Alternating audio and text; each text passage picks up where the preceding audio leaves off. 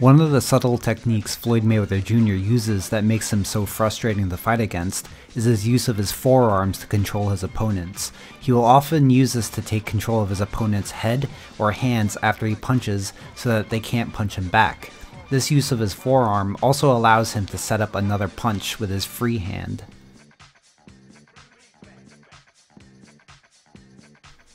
So we see Floyd shoots the left uppercut, and instead of retracting his hand and possibly getting countered, he immediately uses his forearm to control Berto's head, smothering any counter attempt. So you see that in punching range, Floyd is using his left arm right now, which means his left side is actually open for Berto's right hand. However, since he's controlling Berto's head, Berto won't be able to get any torque on that right hand because he can't bring his head with him because Floyd's holding it in place with his forearm. And Floyd still has his right hand to defend against Berto's left hand, so even if Berto were to throw like a left hook, then Floyd still has his right hand to protect himself and Berto would be throwing it blind. And as you see, this also blinds Berto and holds him in place, so Floyd can set up a punch with his free hand or his right hand. And then you see off of the control, Floyd uses his free hand to set up free punches on Berto, and you notice he only does this after he notices that Berto is only using his left hand to grab a hold of Floyd. So he knows that the threat of Berto's left hand is gone, so he could now freely use his right hand to punch him.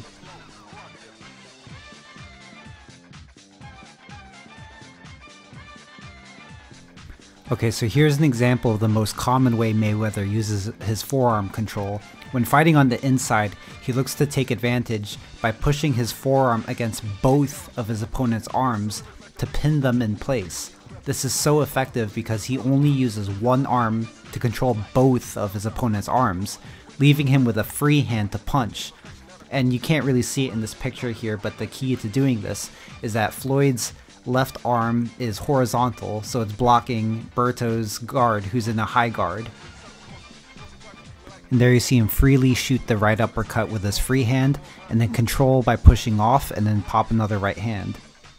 And here's another example. You see Floyd try to use his left arm to pin Ricky Hatton's gloves by pushing it horizontally against his arms so that he could free up his right hand and then shoot that right hand to the body. Notice you see the uppercuts from Floyd using his free hand after he pins Ricky Hatton's gloves. And this is my favorite way of inside fighting and being lazy. See, you could really pin your opponent's hands down and get the advantage while not working very hard. After Mayweather connected with a punch, reversing the pattern. So once again, we're going to see Floyd control Hatton's gloves with his left hand and land the right uppercuts to the body with his free right hand again. So you're going to see right here, he's actually going to push off to give him space to land the right hand and see what happens after. After landing the right hand, Floyd continues the control by switching control from his left hand to his right hand to keep Hatton in place so he can now set up a punch with his now free left hand. Ricky's making him have to fight. Now Hatton is hurt. And let's just watch Floyd put it all together. Look how he first controls with his left arm, lands the right hand, and then throws the right hand again, and then off of that right hand he controls with his right hand so he can throw the left hand, and then he switches back to control with his left hand. He's just always controlling his opponents. See how he controls with his right hand, throws the left hook, throws the right hand, controls with his right hand, and then throws the left hook, throws the left hook, controls with his left hand, throws his right hand. It's a very fluid combination that he's throwing, and he just never allows his opponents to get off. And this is what you should be doing if you want to really minimize the amount of times you get hit.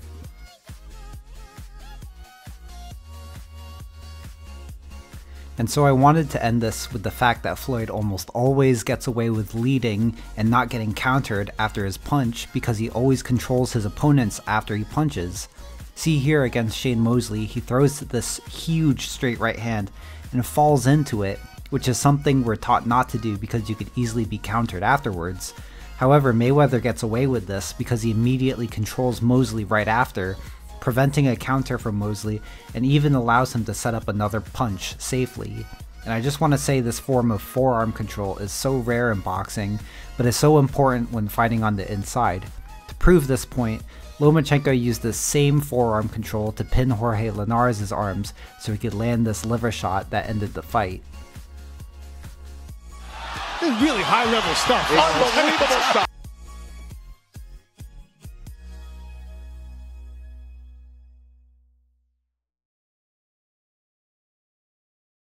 Right in the center of the ring, and Linares goes down! As always, thank you everybody for watching. If you liked what you saw and want to see more, please subscribe to the channel. As I said in my last video, February will be the month of Mayweather, so the rest of the videos this month of February will be a Floyd Mayweather video. I'll probably also do a Wilder vs. Fury 2 video, and I'm really excited for the end of the month around when Mayweather and my birthday takes place. I'm going to be releasing a very special video, something very different, so I'm super excited for it, and I hope you are too, and please stay tuned for that. So as always, I'll see you guys all in the next one. Thank you all for watching.